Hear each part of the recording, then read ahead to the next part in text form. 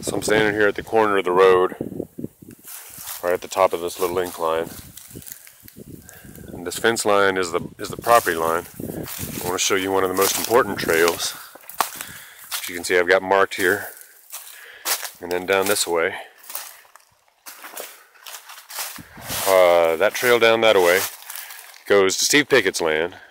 It also goes, if you veer off to the left, which I've got marked down at the bottom, that'll take you to the bluff, which is gorgeous. And if you keep on straight, you'll end up on Pickett's trails, which can take you over to Moonshadow. If you go up and, well, it's, they're working on those trails, I've just been told, to make them more passable and get more easy traffic from Steve's to Moonshadow. Steve's gotten more involved in the community lately. But it is also really the only way right now to get, if you get on Steve's trails and then you go up and sort of head to the right, you will eventually probably find your way to the Springhead, which is up here. And this trail used to go to it, but isn't there anymore. I will show you a little bit more up here. This trail, we got a little bit of this trail left. They logged this land in 08 maybe. Did not a terrible job of it. Left a good buffer around the creek. But down here is a big open space where they had the crane and all that. You know, whatever they call those little cranes, and the skidder would drop logs and make a big log pile, and then they'd load them up into trucks.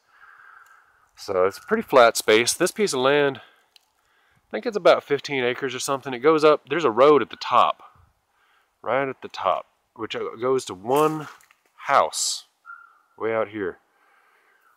That's another fun trip. If you go back down West Valley and take your first real left, some kind of incline road. It goes, and you can take your next first real left, and it goes. Some neat stuff up there, right at the top up here.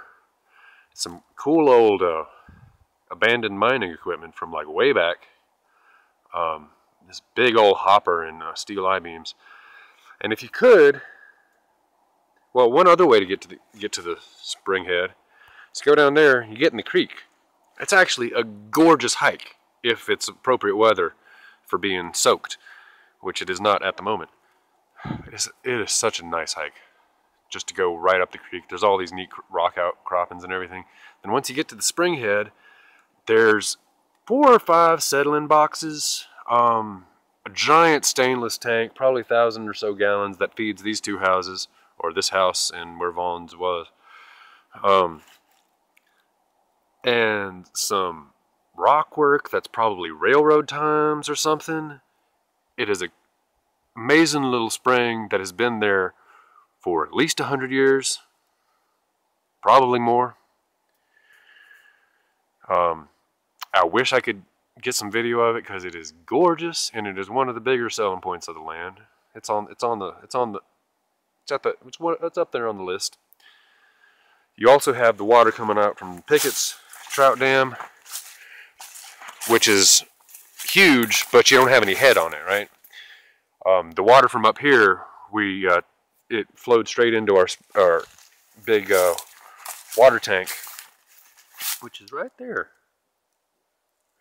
And then we had pressurized water all over the place, spring fed, limestone spring, pure water. Yeah. So, what should we look at next? Yeah, so I got the path to the left marked with the orange spray paint. Once you go down, you go left to go to those bluffs.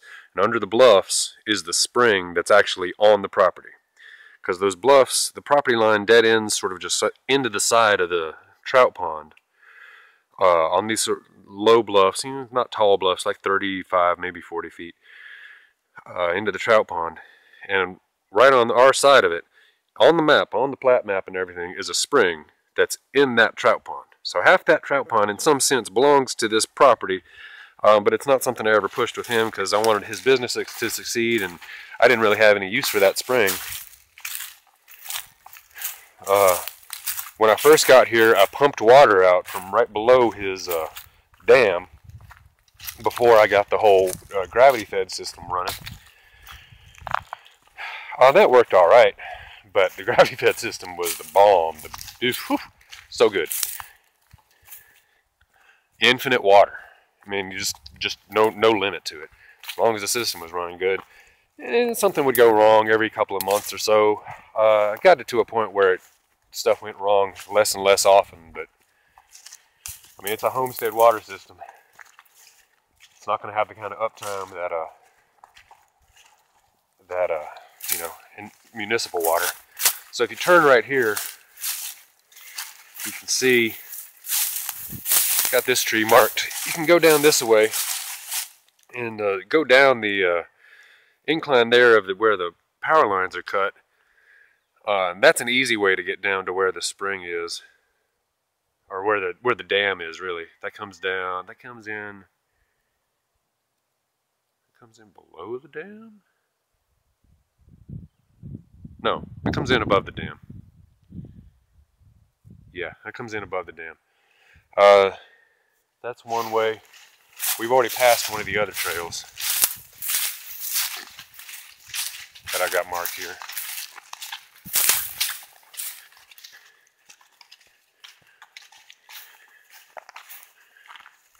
You see right here is a trail that goes down to basically the same general area. But this zone here is pretty nice. I thinned out a lot of sweet gum, so the poplars are growing up. That might be a good place to harvest some decent timber, because everything here needs total thinning. So much thinning. Got so much wood to harvest. Scrubby stuff and better stuff. But it goes on down, and there's a flat spot down there, maybe 500 feet from where I'm standing, that's totally overrun in tiny scrubby stuff.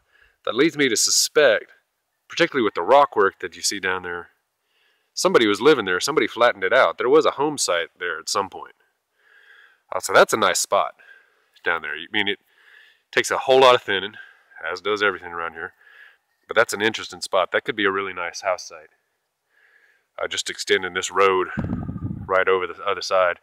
So that's where I would put one. I'd put one here-ish. Put one right down there. That's 3 house sites with real easy road access, if that's the sort of thing you're looking for. And on the other hand, you can go down this ridge line and find yourself whatever. This is a pretty nice house site. Right under the oak. Well, that's a big old oak. Wouldn't want to be too much under it. Let's see, I've done the walking tours. So I don't need to do that again. Maybe I should like video myself a little bit. Let's see what else I was going to tell you.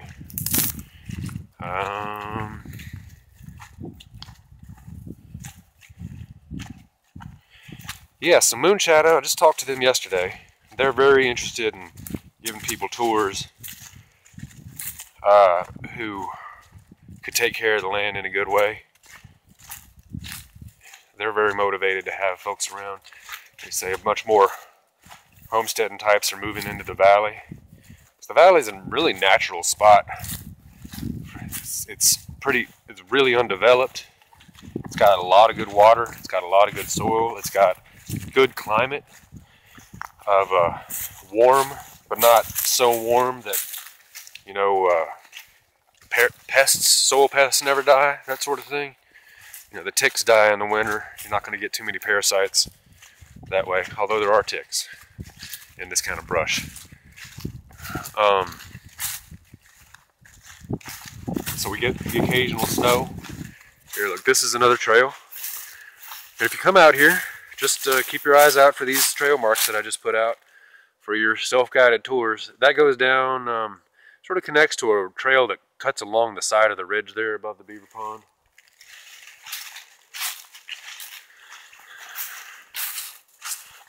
Yeah, on the topic of the valley, it's flat and easy to get around. Like, that was one of the things that I really liked about it from a doomer sort of perspective, is you could get around on a bicycle there that it would, in a way that it would be very challenging to get around Asheville or what have you. It's also got this big, let's see, from our direction, basically Walden's Ridge, which is that one over there, the one that we're not on the side of, is a giant buffer for the superstorms that come in out of the west. So it's really protected from weather in that respect. You're not going to get any kind of tornado. I've seen trees knocked down in the mid-ridge of the valley, where winds can really get up some speed. But over here, I mean, it gets gusty, but you never really even see. I mean, Katrina knocked some trees down. The tail end of Katrina knocked some trees down. But it's nothing like, you know, tornadoes taking out whole towns like it is other spots, Midwest and whatnot. You know, also geologically stable as long as that whatever rift doesn't actually start up. Here's another trail. It goes down there. You can see the water. Oh, the beaver pond is so pretty. So much potential there for so much things. So much, I don't know what, anything, all kinds of stuff. Chinampas, I believe, is the word for the thing that I always wanted to do. What I was always imagining was you drop some of these trees down that way, cut off all the branches, haul the tree back up, and then the branches turn into those chinampas, like little plantable islands. But what you really got to do is get real access down there at the bottom of, at the shore, because it grows up like crazy. Privet, honeysuckle,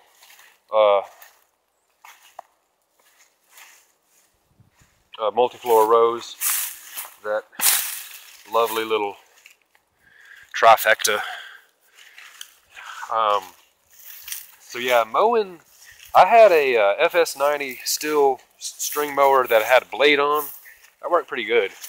I could get in, you know, tactical spots all over the place with it. But one of those Billy Goat push mowers with the big blade would be real nice for clearing out stuff. And if you had enough labor, just get in there with loppers and just lop and lop and lop. But of course, trail maintenance, because that shit just comes right back the next year. So you got to do that 2 or 3 times a year, every year, which is nuts.